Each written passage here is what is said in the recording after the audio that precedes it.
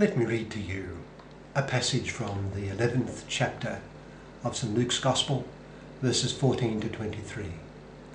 It's the Gospel for Thursday of the third week of Lent. St. Luke writes, Jesus was driving out a demon that was mute.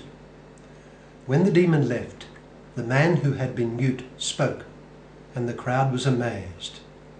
But some of them said, "By Beelzebub, the prince of demons, he is driving out demons." Others tested him by asking for a sign from heaven. Jesus knew their thoughts and said to them, "Any kingdom divided against itself will be ruined, and a house divided against itself will fall. If Satan is divided against himself, how can his kingdom stand?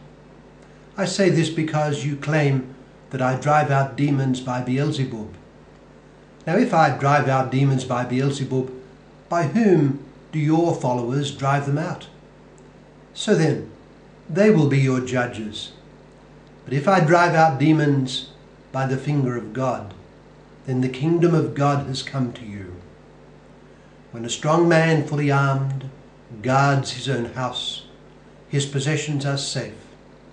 But when someone stronger attacks and overpowers him, he takes away the armour in which the man trusted, and divides up the spoils. He who is not with me is against me, and he who does not gather with me scatters. That's from Luke chapter 11, verses 14 to 23. There is Christ and there is Satan. It is plain from ordinary experience that while some power is in the hands of those who are good, some power is in the hands of those who are evil. Similarly, in the vast unseen world, while God is Lord of lords and King of kings, there are spirits who are permitted to exercise power for a time and who are evil. St. Paul writes that God has rescued us from the dominion of darkness and brought us into the kingdom of the Son he loves. Colossians chapter 1 verse 13. So there are two dominions, that of darkness from which we were rescued, and that of Jesus Christ to which God has brought us. There is a precedent in the Old Testament for this reference to the darkness. We read in the prophet Isaiah that, "See, darkness covers the earth, and thick darkness is over the peoples. But the Lord rises upon you, and his glory appears over you." Isaiah chapter 60 verse 2.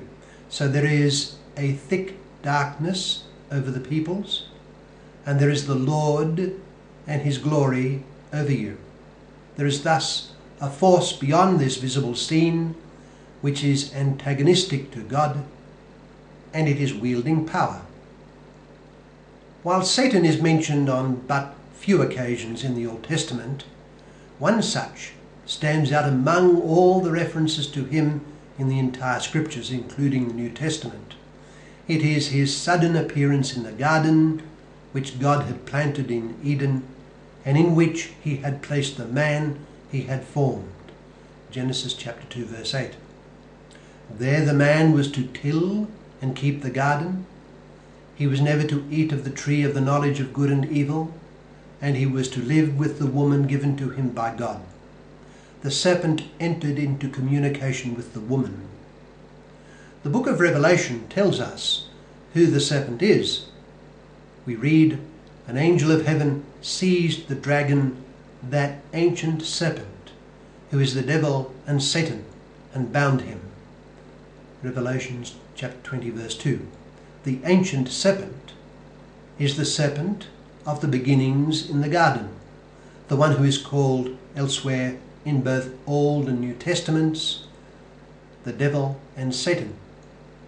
The word in Hebrew for this serpent of Genesis is nakash, and while it is usually translated as serpent, it means bright or brazen, as in brass, and it has the prefixed article meaning the shining one. It may suggest a shining, upright, spiritual being to whom Eve paid deference, who was somewhat serpentine in appearance, and not merely, say, a snake in a tree.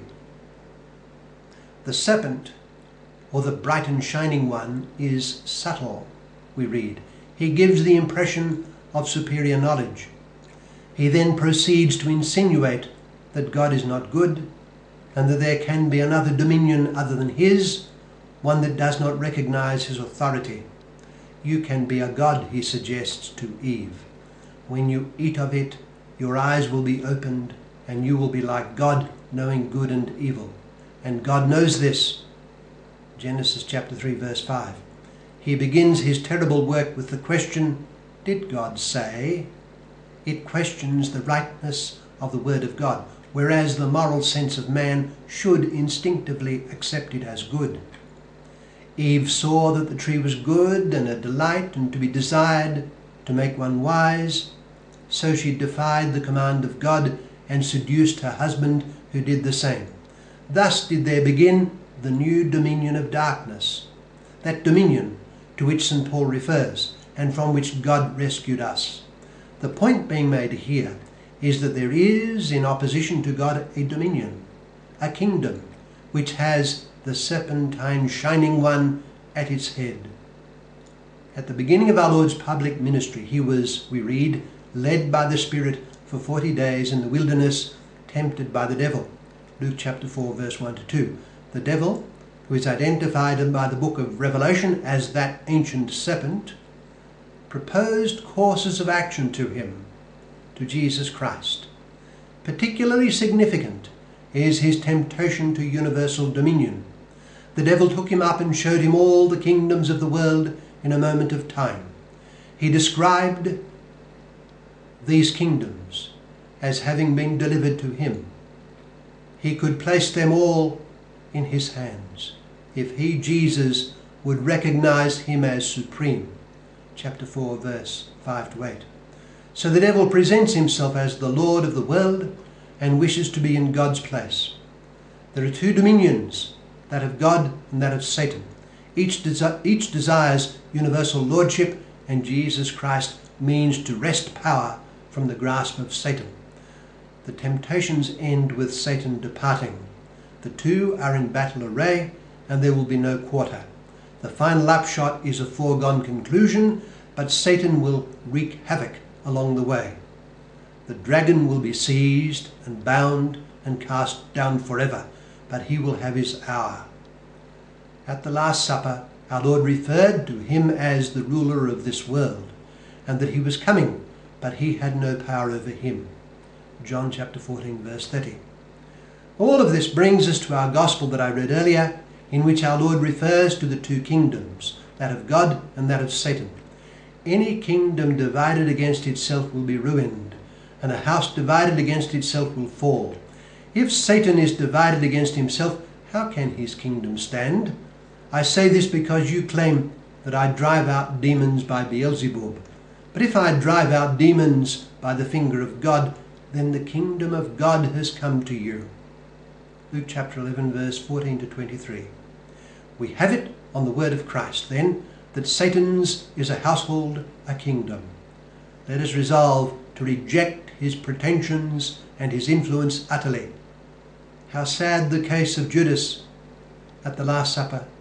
Satan entered him. We have the surpassing dignity, if we are in God's grace, of Christ being in us.